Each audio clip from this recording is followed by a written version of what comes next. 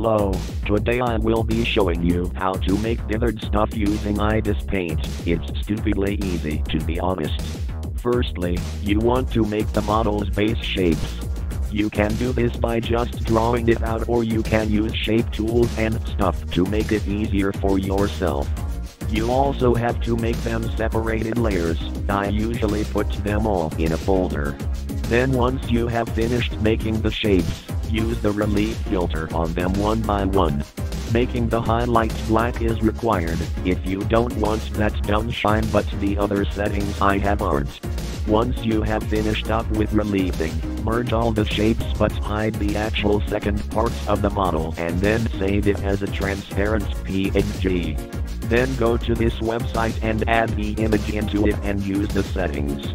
I heard people usually use 16, but I am gonna go with 12. After that, go back to ibis and import the model over the current and dithered one, and you're done as soon as you unhide the 2D parts. I hope this tutorial was helpful.